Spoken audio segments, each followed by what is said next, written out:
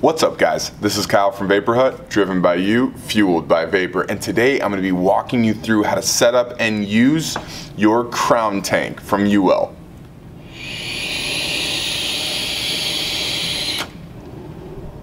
Alright, so here's the box the crown from Uwell comes in.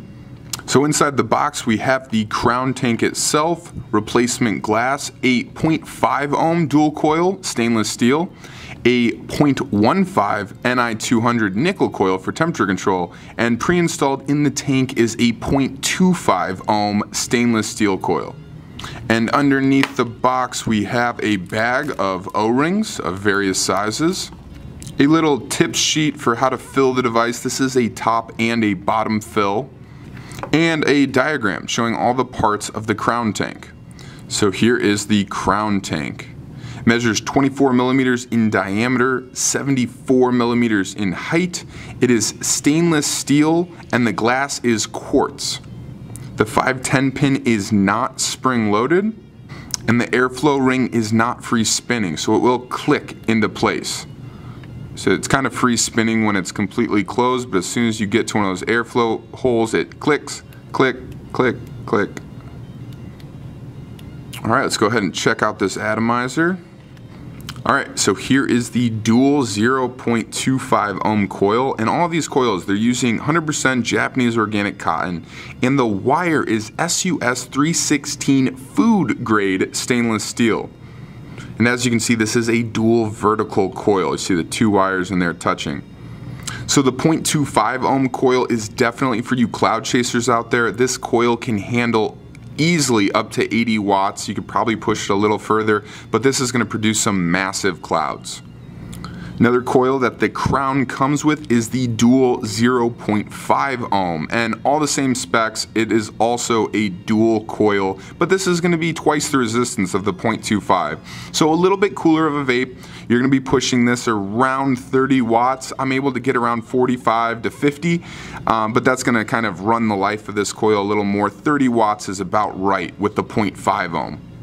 And last but not least, the crown comes with a Ni200 0.15 ohm nickel coil, and this coil is for temperature control. Alright, so I'm going to go ahead and install the 0.25 back into the base of the crown. Now there's two ways you can fill the crown tank from Uwell. You can either take off the base with the atomizer, put this on an angle, and fill it up down the side, or you can utilize its top fill feature. So with the top fill, all you do is unscrew the top here, and there you go. You just fill it up in one of those 4 slots. And this tank does hold 4 milliliters of e-liquid. And then when you're done, screw back on the top, and you're ready to vape.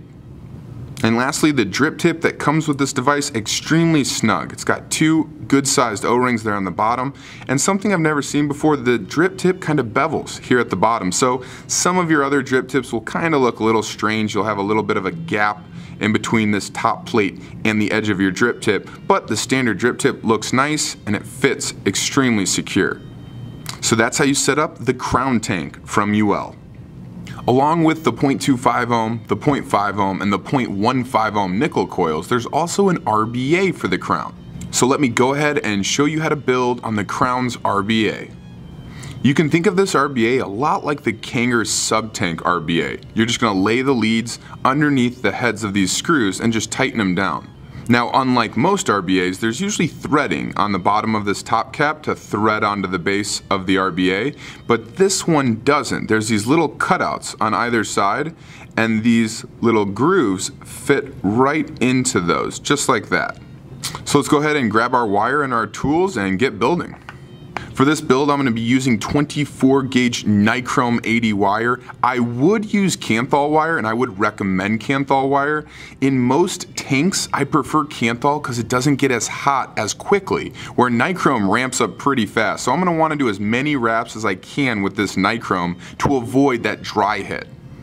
So once you've cut about 6 to 7 inches of your 24 gauge, we're going to go ahead and grab our bit, and I chose today to do it around a 3mm bit, and that's just because it fits so nicely in the center of that RBA.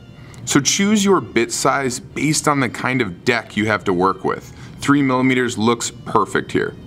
So I'm gonna go ahead and do 8 wraps, which should come out to about 0.2 ohms with this 24 gauge nichrome.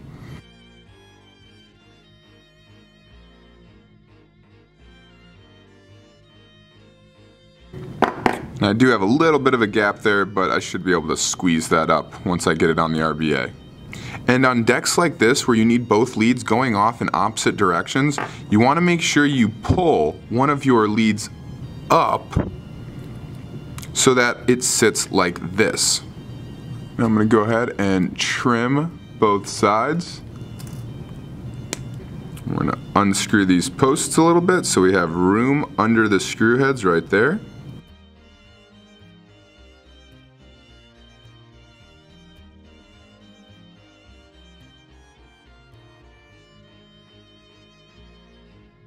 And once I have one lead in, I'm going to go ahead and tighten that post so that lead is nice and secure. And then by hand, I'm going to pop that other lead into the other post and tighten that one down.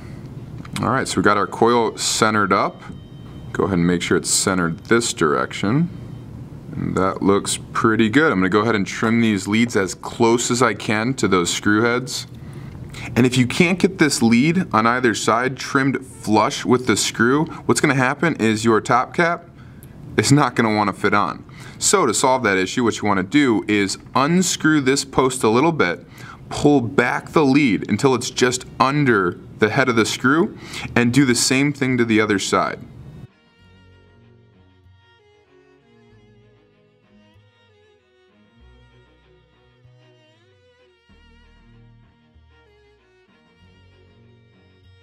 Now as you can see, it did kind of make our coil a little wonky, so what I'm going to do is I'm going to pop back in that 3mm bit and just kind of tweak that up a little bit, try and get that twist out of the coil. And there we go, that looks pretty good. And now my leads are not quite as far out, so let's see if the top cap fits. And that she does. Now what we want to do is pop this RBA onto the base of the crown, put it on our device, and dry fire it a little bit. I'm going to go ahead and just pull this top cap off so we can access that coil. So now that I got the base of my crown and our RBA with our built coil, I'm going to go ahead and screw that down. I'm going to pop it on this Freak Show Tiny from Wodafo that I will have a review and tutorial on soon. And our coil is coming in right at 0.2 ohms, right what we were looking for. Just have it on 50 watts so I can tweak up this coil. Just kind of pulse it a little bit. Got a bit of a hot spot down there, so I'm going to give it a squeeze.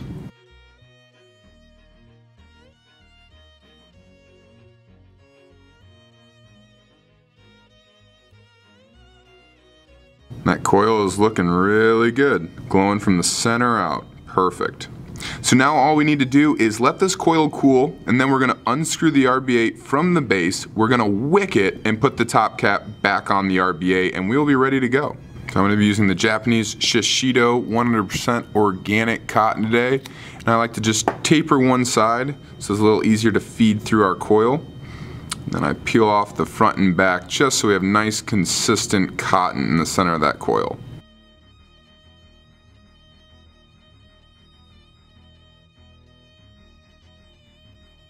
Alright, so when you trim this cotton, you want it to lay right on the top edge of this base next to our coil. Trim about that much, check it, and that looks perfect. Just laying right there at the top. So I'm going to trim the same amount on the other side. And now let's check our top cap. And as you can see, we have too much cotton here. So what I'm going to do is just press this down so I kind of get a guideline, pull it off, and I'm going to trim that extra cotton. And that's perfect. And on either side, you should see cotton on your windows. So this side's a little loose, so let's try and get some more cotton down on that side. There we go, that looks better. And now all you gotta do is prime your cotton, just put a little juice right on your coil itself, and you are ready to go. So that's how you build in the Crown's RBA. So that's the crown tank from Uwell. If you guys are interested in seeing my review on this product, just click on this link. Otherwise, this has been Kyle from Vapor Hut, driven by you, fueled by vapor. Have a great day, guys.